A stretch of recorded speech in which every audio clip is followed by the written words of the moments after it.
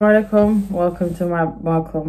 back to my channel. I know it's been ages since I filmed the YouTube video. I'm not really late today. I'm supposed to be in the library right now, but I'm not in the library right now. I'm currently filming a video. I'm going to be doing inorganic chemistry. I'm currently nearly basically I've got a tutorial sheet on two topics, coordination chemistry and lanthanides and actinides, and I also need to catch up quite a few lectures that I've missed, so I'm going to be watching quite a few of them back just so I can go to lectures tomorrow and be on the same page. I've been asked so much about my skincare quite a bit. I'll share stuff throughout the video, but I think I'll start off with the toners. I'll start off with the first one that I bought. This one is a really hyped product actually. I've seen a lot of people use this. It has two sides to the toner pad. It kind of looks like this. It's got a reasonably good amount of serums. It's got two sides, one for like adding it on and the other one for exfoliation. Recommended that you use a toner before you put a sheet mask on. Needly toner pads. These are extremely drenched in serum. They are so good.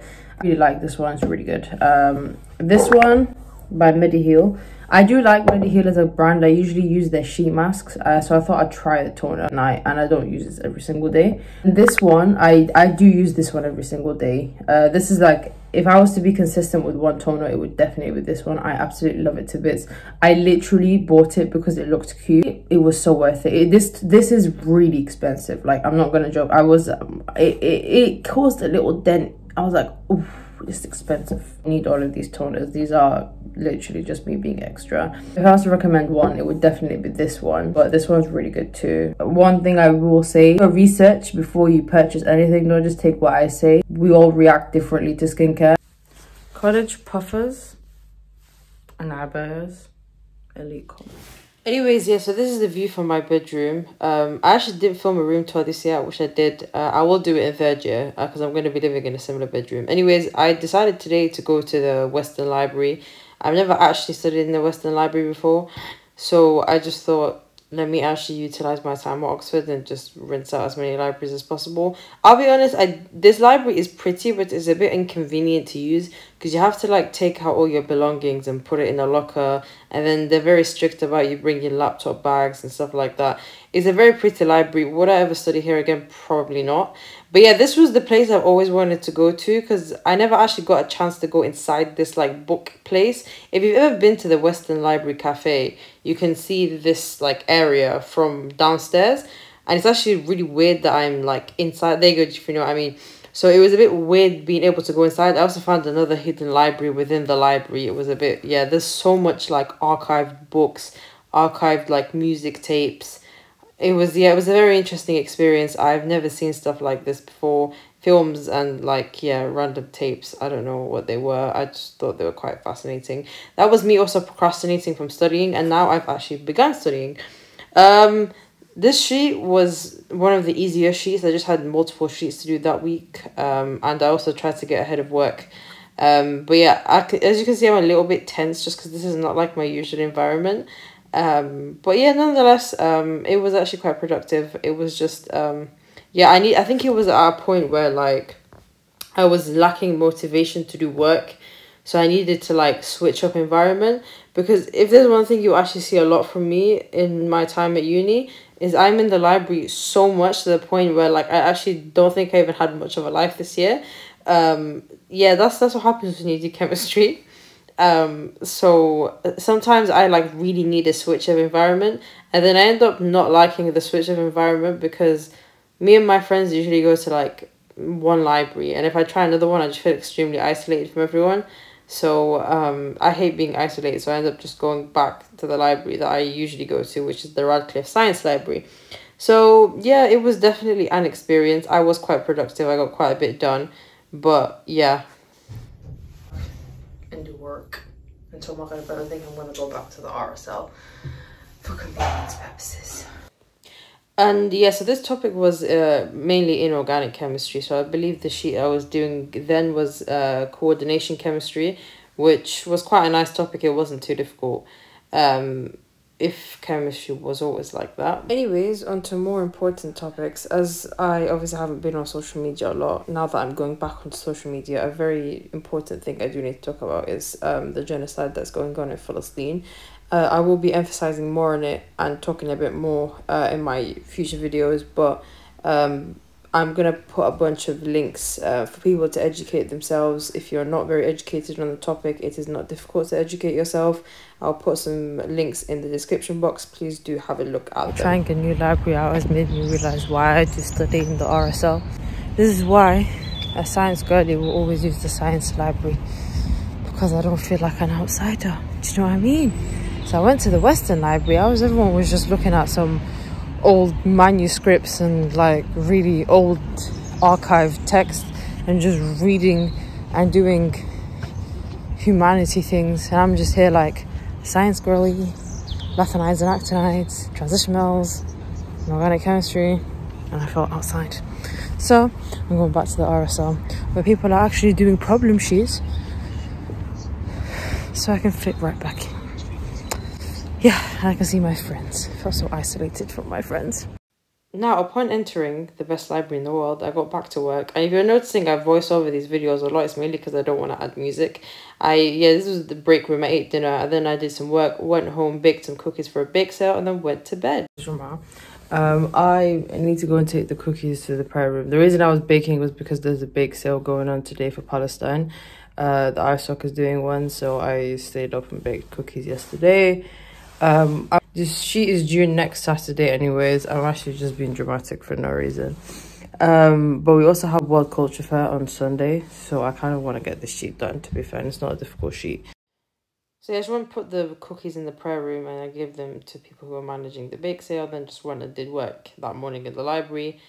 Yeah, I was literally just trying to finish that problem sheet, and then I went and attended Jum'ah. And then it obviously got late. I was in the library all day. I just didn't film that. So it's really dark. You can't really see much. I've been procrastinating like crazy today. So I think I'm just gonna go back. I'm gonna go back to the library. I'm gonna try to get as much done done as I can. This problem sheet is not hard. It's just really boring. I'm okay. Like it will get done. I just wanna get this done so then I can do I don't have to do too much work tomorrow. My family are gonna come so we can prepare for the World Culture Fair on Sunday. What time it is? I think it's like 8. Not 8, I don't think it's 8. It's like 7:30 maybe. Now, upon me re-entering the library after Salat al-Isha, as you can see, there's no one here, so it's very obvious that I'm here for an unhealthy number of hours, as you can see from the not happy look on my face. But yeah, I just kind of got everything done. And then I was really happy that I was like 2 weeks ahead of my work. It gave me time to start revising for my exams. And also I had the culture fair, which I mentioned earlier in the video. I was representing the Libya stall and my family were coming over. So yeah, I was really happy that culture fair was quite successful as well. We served so much food. My mom also made food and brought it over. But yeah, the representation was incredible. Finishing this video off like weeks later because I forgot to like continue the vlog because I just got so busy. So I'm gonna do that now. I think I'm gonna finish the video off here. A, I'm gonna eat my dinner. B, I'm gonna go through the rest of the Korean skincare that I said I was gonna finish going through, so I will do it. And B, I just look a little bit because I kind of have deep the fact that like I haven't made a single YouTube video since I started second year in uni. I apologize for that. And also I just want to start by saying that I have been in the absolute trenches when it comes to like, I've been an absolute academic victim. That's why I kind of posted way less than I did during A-levels. But like this year I haven't posted anything, which I know is not amazing. This year, like, I think my mental health has really not been the best, I'll be so honest. I think that what happens is, because obviously Oxford terms are 8 weeks. The start of the term will be fine. Like I will be like, yeah, I've got this. Like I'm getting to, I'm on top of my work. And then once week 5 hits, the 5th week, there's always week 5 that is just the trenches for me. And it's always the week where I have like so much labs as well. Don't even talk to me about chemistry labs. It's another story for another day. But alhamdulillah, I'm very ahead of my work actually. I can't lie, I'm literally doing work. I'm almost finished the sheet that's due in 2 weeks. Yeah, I know that sounds very extra. It's basically because I'm taking an exam in the 9th week. So you know how Oxford terms are 8 weeks. I'm taking an exam in the holiday. So I want to start revising for that. But yeah, I can't lie, I've just been in the absolute trenches. But alhamdulillah, I feel like this year has been way better than last year, mainly because I feel like the content is just more interesting. We don't have to do maths. I hated maths problem sheets. We don't have to do physics. I'm so happy. So yeah, this year is like purely chemistry, which is really nice, and next year will also be purely chemistry, and so will fourth year too, depending on my research project. This is like other Korean skincare that I've tried, and this is my opinion on quite a lot of it. This, I can't lie, I have nearly finished it. This is just kind of, in my opinion, just like hyaluronic acid, so I don't feel like it's done a lot for me. It's also not made it's not like irritated my skin in any way. I've reacted to this pretty positively. I just don't feel like this has done a lot for me. No hate on this, but to me it does the same job as hyaluronic acid. This is another toner. I don't know if I showed this, but this is like a spray on toner. It's a nice toner. It hasn't really done much for me, I can't lie. Also, I do have this eye cream which I really like. It's a very nice, it's a very viscous gel type texture, if that makes sense, which is why I really like it. I like this. I think it's definitely soothes puffy eyes in the morning, so I do use this quite a bit and I really like it. So yeah, also Korean eye serums or eye creams usually tend to be really expensive. This is on the slightly cheaper end of things. Yeah, and then this, I got this as a as a free gift because I bought quite a lot of skincare.